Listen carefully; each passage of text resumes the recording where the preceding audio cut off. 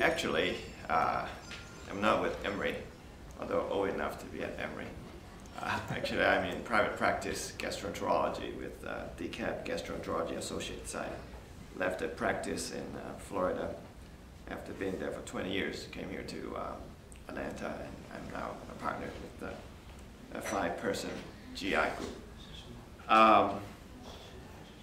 We really, I think I got a big pay raise when all the kids get out of college.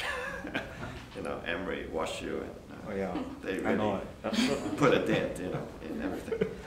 But we are so glad that they turn out. Let me just ask the parents a question. How many of you can be brave and raise your hand, how many of you want your child or children to go into medicine? No one? Only 2? Now come on. Chinese? 3? 4, 5, come on. How about engineering? Parents only. Engineering, law, business. Okay. Now there's a question, liberal arts, say art, music, any parents would like the kids going there? My Chinese parents. Now these are all Asian here. It's a very typical Asian group because only about 20% raise their hand and say medicine. How about kids? I shouldn't say. How about the youngsters, the students? How many of you would like to go into medicine, dental school? Okay. Engineering. Music, sports, play for the Atlanta Braves. Okay, music, art. Okay, now parents pay attention. Okay, I hope when you raise your hand, your kid also raise the hand too, about the same area. Okay, because sometimes what you want for them may not be what they want. So it's very important to communicate, to discover what their gifts are, what their interests are.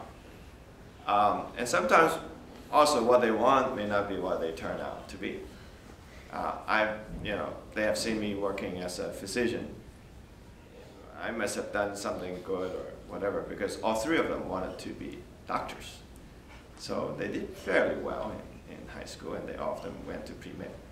But as my wife just shared with you, none of them are in medicine right now. So no matter what they had wanted may not turn out to be what they become later on. I never pushed them into any field. I never pushed them into medicine, even though in medicine I enjoy it tremendously. But I never pushed them, but they all wanted to go to medicine. But somehow they found out that medicine is not for them. But one thing, if you were thinking about professional track, they have to have that desire, a little masochistic self, want to study, and do all the extracurriculars, whatever, to free up extra time when they really needed more time. I think there'll be more chance for questions and answers later on. But I think just a few points I want to make. As far as getting ready, you can read all this by reading any college pamphlets, but hopefully I can add a little personal touch to them. Start getting them ready by 8th grade because the schools start looking at grades from 9th grade up. Okay? Curriculum, got to be competitive. You want them to take a competitive curriculum. If the school offers honors or AP and your child has the ability, take them. But don't force them because a low grade in AP really doesn't help. You better to have an A in regular class than a 2 or lower in AP. And then if your school does not offer AP, you need to let the school you're applying to know that your school doesn't offer that. But if they're in Georgia, the school would know about your school. The college would know about your school. And the other one is standardized testing, SAT, ACT. And each school has different requirements. So you need to find out. And a lot of things you can just go to the website and find out. I think I would put a lot of emphasis for the students to find out themselves. GPA, and then find out from school the average GPA of the incoming freshman class to see if you fit in there. I think several years ago, Emory's average GPA was 3.78 out of 4 system. And you probably think about letters of recommendation. Usually the guidance counselor would write it, but if it's a big school, the guidance counselor may not know your child well. So you may want to ask another teacher who knows your child well, and including his work habit, his academics or his ethics in classroom, and how he interacts with other students, to write that letter. We talk about the essay. It's very important to invest time to start writing. And it's good to know, I think Professor Lee mentioned earlier, they usually ask you these few questions. Start thinking about those. I mean, if your mind comes to a blank as writing what is the most exciting experience in your life, you can't think of anything, then it's too late to start experiencing something when you only have a few months to write.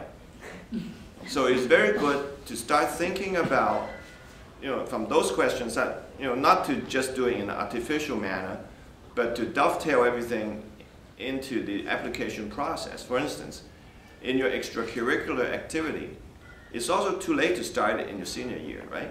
But if you promote something, not just, I'm just part of this club, part of that club, but what do you do with it? How do you spend your time? Oh, I play piano for 5 years. Well, what do you do with that piano lesson? To give you an example, my son, all my 3 children play piano in school, and they have maybe 9-10 years of it. My oldest son loves it, and we had to force him initially to practice. But once he hit that classical music, you cannot make him stop. He would just go on his own to practice. But when you would Brim Hall or this dum dum dum, he had no interest at all. So he discovered that he enjoyed music, and he would just go on practicing. And we found out that he can use his piano skill to make some kind of experience for himself, and also to spend time wisely to benefit other people. So on weekends, he would go to nursing home and play piano for the residents there, and they all love him. And they're older people, they like to interact with young people. And everything, them love him, except one resident, I go with him, and she said, kill him! She had a little bit dementia. But anyways, it makes a very good experience for him. For 4 years, he would go to nursing home every Saturday weekend just to play a couple hours for them. And it has become a very nice focal point for him to write about his college experience and what he how he saw his experience being able to see what's going on with the residents. And it was a very touching essay as he read about himself, how he spent his time there. So think about some of the endpoints and start cultivating the skills and the experience. The grades got to start early. The extracurricular activity got to start early.